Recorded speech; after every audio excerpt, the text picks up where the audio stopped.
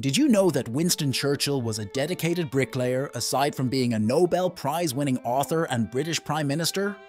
Not to be outdone, President Lyndon B. Johnson was known for holding meetings from his bathroom, embodying multitasking at its finest. Crossing the seas to Russia, Peter the Great imposed a beard tax to westernize his country, requiring men to shave or pay up.